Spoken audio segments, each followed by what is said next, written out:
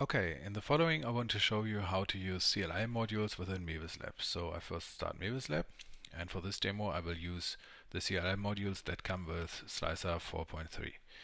In MeVisLab you can just start typing a module name or also keywords. So I type Slicer import, for instance, and I find the CLI importer module that I can instantiate by pressing enter.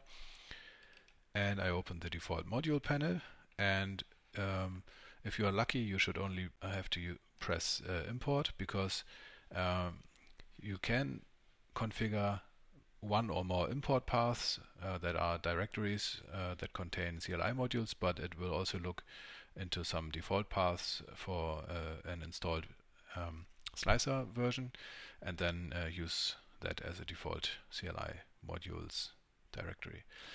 At the end of the import process, it will give me a status output that shows me that 52 out of 66 modules were successfully imported due to some DLL dependency issues that you shouldn't have ideally. And it also tells me to reload the module database, which you should do if you don't know better. And this is it. This is the import process. You only have to do this once, or whenever the CLI modules change or there are new ones that you want to see. And after the import, you can find the CLI modules along the normal MeVisLab modules. They look and behave exactly the same.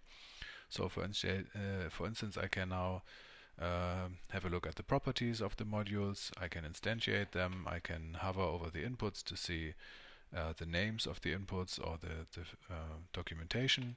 There's also a module help file generated that contains the module help, and it also links to the official Slicer documentation.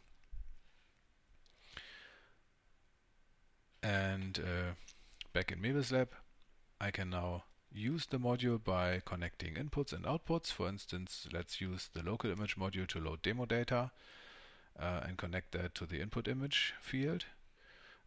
By clicking the output of this local image module, I can use the output inspector to see this demo data set. And you can see that it contains some background signal that this bias field correction should hopefully make homogeneous.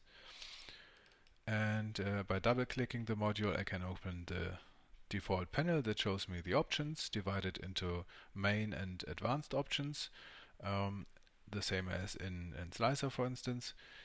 And I can run the module by pressing update. If I select auto update, it will be run whenever the input changes, or auto apply also runs it whenever the parameters change. And then I can also select the output of this module to see that in the output inspector. It's a little bit darker. And I can also see the second output that contains the bias field itself and inspect that. Of course, I can use that to connect more modules, for instance a 2D or 3D viewer. So for instance, I can also show isolines on top of the corrected image in a view 2D. Let's also have a quick look at some more complex example that has more options. It will eventually have more than one advanced tab or more than one main tab that contains sections for the different options. And you can also see that there are multiple types of options, enum options, and also numbers, sometimes with ranges. Finally, I want to show you that there's a debug panel also for debugging the execution. Here you can see the path to the actual executable that's executed behind the scenes.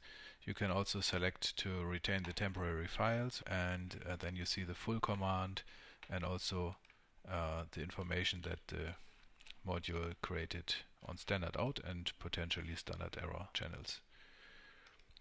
Yeah, that's it. Thanks for watching.